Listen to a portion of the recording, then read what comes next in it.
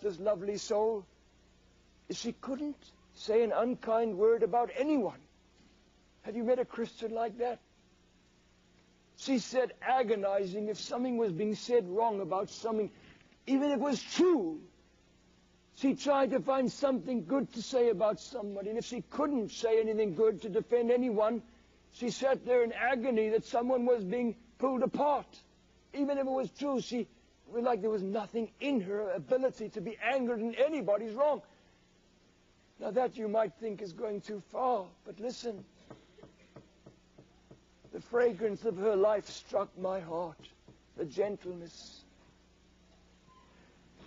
Years went by. Last year, I went back to that town. Years and years had gone by. 30 years. Her children were now women with their own children, all teenagers, grown up. Those girls were now married. And that lady came down from the farm up. Her son brought her for a meal while I was preaching in the town on the Sunday. And she sat at the table, and I looked at this woman and the godliness of her life.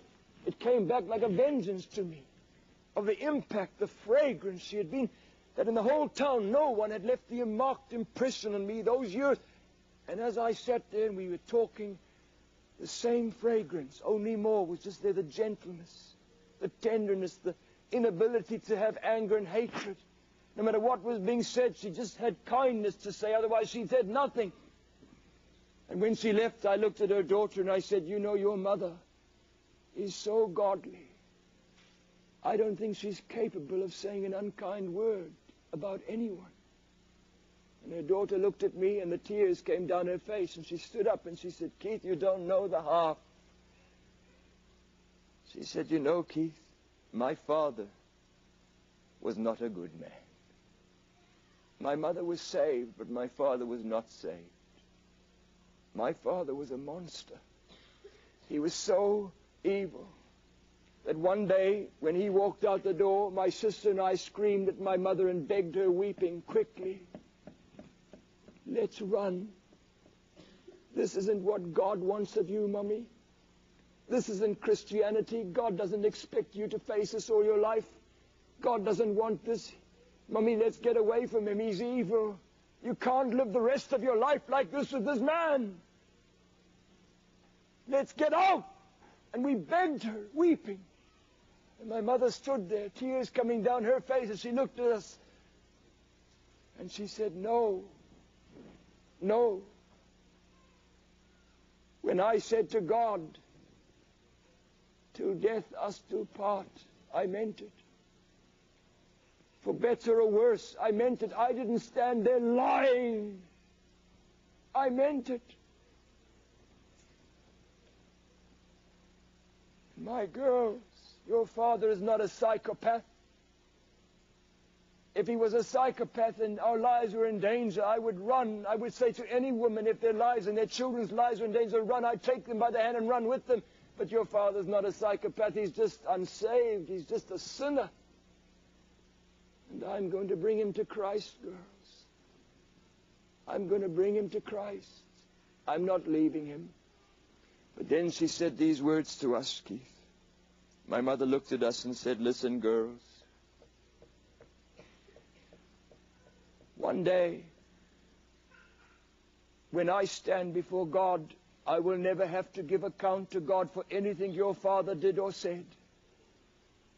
I will never have to give account for anything your father said or anything he did against me. Your father will have to give account to God, but I won't have to give account to God for anything your father said or did. But, I will have to give account for how I reacted. Don't doubt that. I will have to give account to God for what I said and how I reacted to your father's wrong. And I don't want to give account to God for anything I said or did to your father, no matter what he did to me. I don't want to have to give account to God for one word I ever said, no matter what your father did. You know what that lady said? Keith, we are married to Christian men, and they're not perfect. They sometimes fail. And they sometimes fail badly, but before we say a word, our consciences remind us of our mother. In 53 years, Keith, she never failed once toward her husband. She never failed once, and he came to Christ in the end. And before we react, we remember the grace our mother had. We remember the words she said to us and the example she was to us, that by grace you can forgive, and forgive, and forgive Peter, and forgive Peter, not 7 times Peter. On and on and on and on. By God's grace, you can reveal Christ. You can reveal Christ.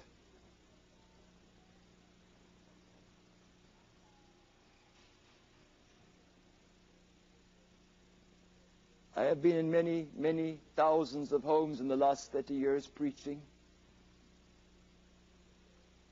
Many, many thousands of homes of Christians. And there are very few Christian homes I've ever been in where I didn't become conscious that the husbands need to forgive their wives. I say it's a shame. It's shameful. I've been in ministers' homes, and there are hundreds, where I didn't become conscious within moments that the minister, let alone a normal Christian, is bitter against his wife. You can't hide it, you know. And God says, husbands, this can happen, but I don't want you to allow it. Be not bitter against your wives. Do you know what God says about a man who doesn't love his wife? He hates himself. Now, sir, God is not a psychiatrist. God knows man so through and through that man doesn't know where his thoughts are before God sees where they're coming from. If God says you hate yourself, I guarantee you, if you don't love your wife, you hate your own body. You hate yourself. God knows you. You literally live in self-hatred if you don't love the one thing that must be one if you're right with God as your wife. I can tell you how holy a man is by the way he speaks to his wife. Full stop. I'd have to go a moment further to ever inquire about his life.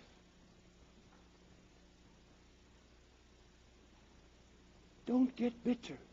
Forgive. She's the weaker vessel. God says. Why does he say that to a husband?